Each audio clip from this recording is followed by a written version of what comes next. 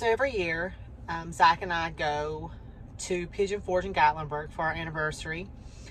We spend a long weekend here and just relax, eat. There's so much to do here, so many places to visit and eat, and it's wonderful. So we've always come down here, except for last year when we went to Florida. The only drawback is for the first day or two that we're here, the amount of people who are here is just insane, and it has not gotten past me that I am part of the problem, because I too am a tourist. But honestly, I'm not complaining.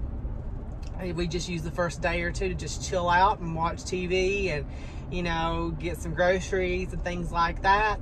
But I'm also not going to complain either, because it is so good to see people out and doing things together without, restrictions, without masks. It's just really good to see that. Everyone it seems to be having a really good time down here, and it's nice. So we're just going to chill out. I'm going to get a workout in, and then we'll see what we can get into.